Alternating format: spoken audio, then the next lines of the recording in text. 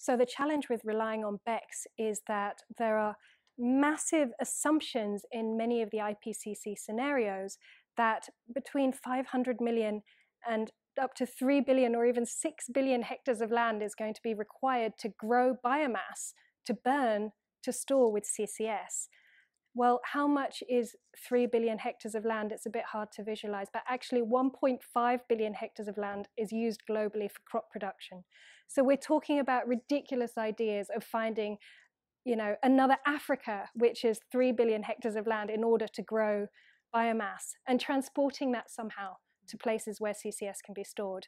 Obviously, this is completely unfeasible, but it means there's going to be a massive conflict for food production, for ecosystems, and for land rights, and it is always going to be the most vulnerable, the poorest, who are going to suffer. So BECCS is probably the most inequitable solution imaginable to climate change, because it's going to be putting a massive burden on the people that have done the least to cause the problem, and it's completely unjust.